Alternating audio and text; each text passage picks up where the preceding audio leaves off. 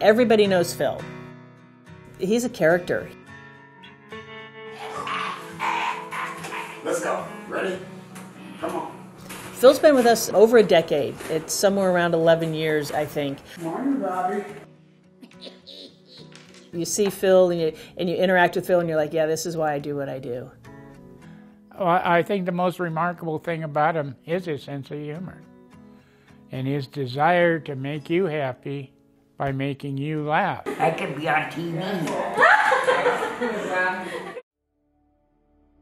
I know for a fact that he wants to be with his brother. He loves his brother deeply. You figure they, I guess, grew up together for 50-some, 60 years. That's quite a relationship. And they're twins.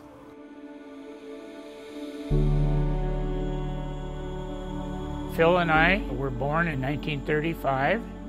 The speculation is that he was deprived of oxygen during the birth process.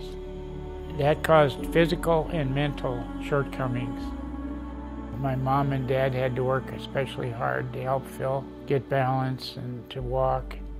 I was just to understand that it was going to be a difficult life, and we all needed to be supportive, and it went right in here. Phil continued to get slightly more unsteady. He did have seizures, and that almost always involved a fall. And so that's where we began to realize we needed help, and we turned to the Home of the Guiding Hands.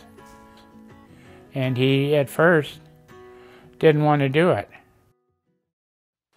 When somebody goes from living with their parents and their family and for whatever reason can't be maintained in that environment anymore and come to HGH, it's really important that they feel that connection that they feel with their family. The care providers that we have are family to them.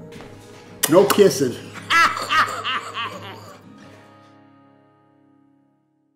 David has felt responsible for Phil his entire life, and one of his worries has been, if something happens to me, will Phil be okay? Bye-bye, I love you guys. I love you. All right. It is very comforting and a very good feeling to know that he has a home.